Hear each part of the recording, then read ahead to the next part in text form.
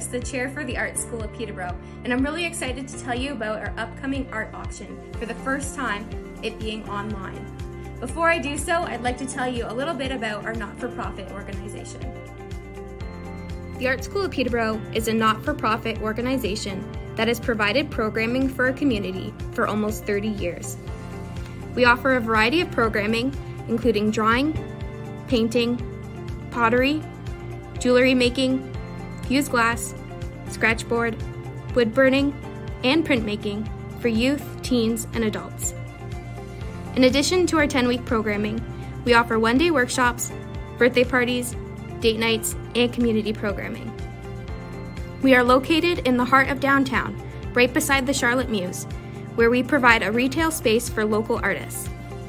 The Launch Gallery offers the opportunity for local artists, students, and staff. As a not-for-profit, the Art School of Peterborough relies on fundraising and community support to sustain programming and new opportunities for our community. For the first time ever, we will be offering our art auction online.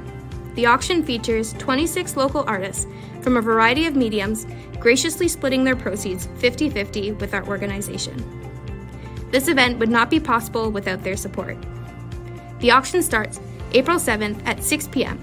and closes on April 16th at 8 p.m.